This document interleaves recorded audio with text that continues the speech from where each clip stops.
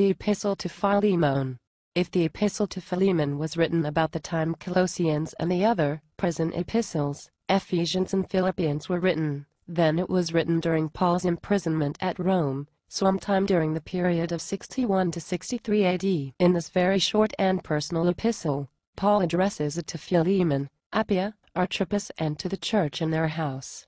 Philemon chapter 1 verses 1 to 3. Paul, a prisoner of Christ Jesus, and Timothy our brother, to Philemon, our beloved fellow worker, to the beloved Apphia, to Archippus, our fellow soldier, and to the assembly in your house, grace to you and peace from God our Father and the Lord Jesus Christ.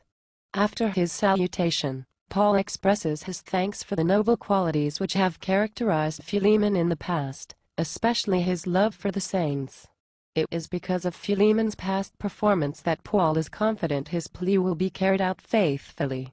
Philemon chapter 1 verses 4 to 7. I thank my God always, making mention of you in my prayers, hearing of your love, and of the faith which you have toward the Lord Jesus, and toward all the saints, that the fellowship of your faith may become effective, in the knowledge of every good thing which is in us in Christ Jesus.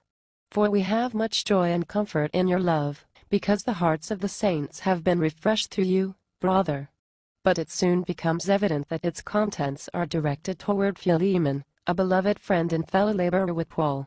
Philemon chapter 1 verses 8 to 9. Therefore, though I have all boldness in Christ to command you that which is appropriate, yet for love's sake I rather beg, being such a one as Paul, the aged, but also a prisoner of Jesus Christ.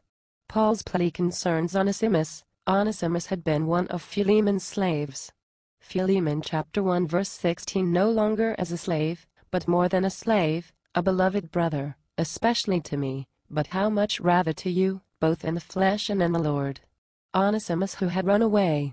Philemon chapter 1 verse 15. For perhaps he was therefore separated from you for a while, that you would have him forever. It appears that he somehow traveled to Rome, where he found Paul and was converted to Christ. Philemon chapter 1 verse 10. I beg you for my child, whom I have become the father of in my chains, Onesimus. Onesimus means useful.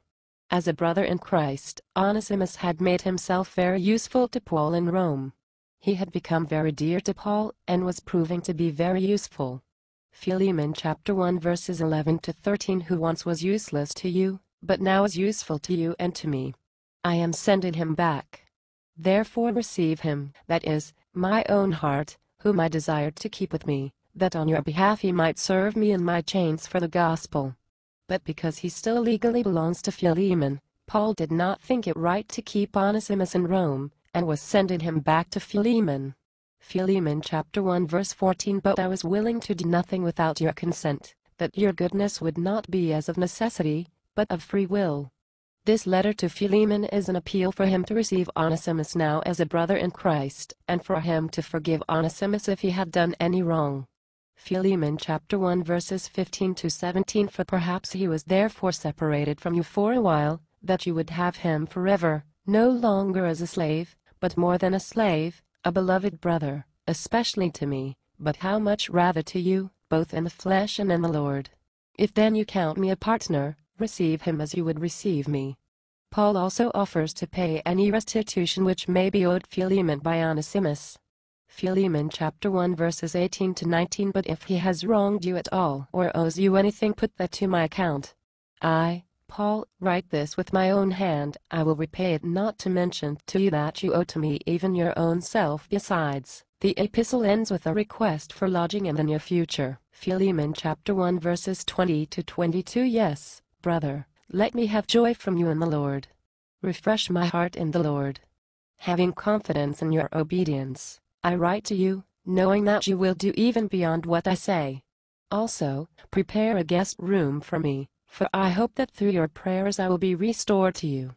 And with sundry greetings from individuals who are with Paul in Rome. Philemon chapter 1 verses 23 to 25. Epaphras, my fellow prisoner in Christ Jesus, greets you, as do Mark, Aristarchus, Demas, and Luke, my fellow workers.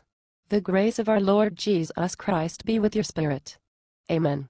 The value of this epistle, this short, but valuable epistle has been described as a model of Christian courtesy, a manifestation of Christian love, a monument of Christian conversion. Perhaps this is why the Holy Spirit deemed it proper to preserve it for our benefit. In studying Philemon, to be impressed with the loving hospitality which characterized the Christians in the early church, to learn lessons in the use of tact in dealing with others.